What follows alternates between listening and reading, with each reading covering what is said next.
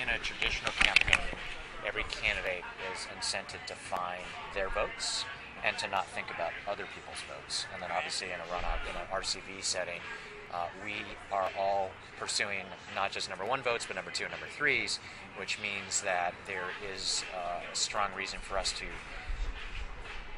be very positive, to reach out to folks with much more positive messaging, which I think frankly is probably a good thing for campaigns. I think it reduces but does not eliminate negative campaigning, and it means that we are constantly reaching out to many more and diverse constituencies than we probably would be in a typical first to the post race. How do you position yourself if somebody says, well, I'm really dedicated to Leland? What do you say to them in terms of, because you obviously still need to capture that number two or number three position, so I'm always asking people for number twos and number threes, always, regardless of who their number one is. yeah.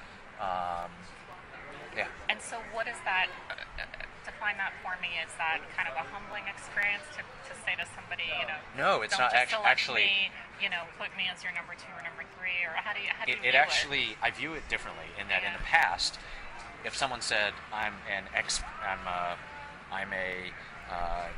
with you or whoever, I'm with Mike, I would say thank you for your time and not need to invest any more time.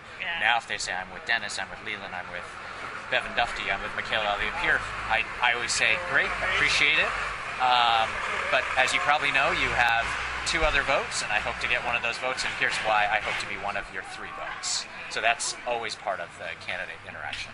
It makes the campaigning experience from the voter standpoint much more positive, because if there's an undecided voter in the past, it would be about trying to get them to vote for you. So please vote for me as opposed to not voting for someone else. Right. In this context, though, you risk alienating folks that may drop out of the race in an RCV calculation before you do, and you want to make sure that they're with you.